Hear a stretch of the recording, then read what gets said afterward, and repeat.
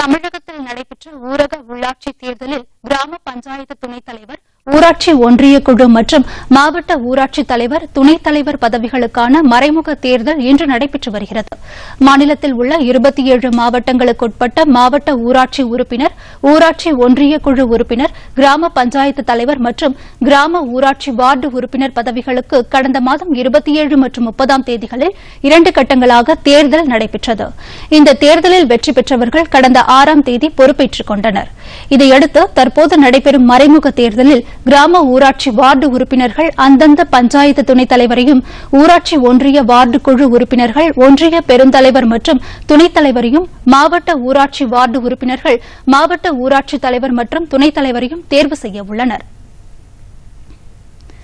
தஞ்சாவூர் மாவட்ட ஊராட்சி குழு தலைவராக திமுகவை சேர்ந்த உஷா தேர்ந்தெடுக்கப்பட்டுள்ளார்.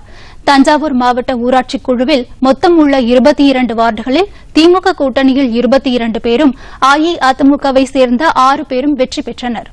இவர்களை வாக்காளர்களாக கொண்டு நடைபெற்ற மாவட்ட ஊராட்சி குழு தேர்தலில் திமுகவை சேர்ந்த உஷா போட்டியின்றி தேர்வு செய்யப்பட்டார்.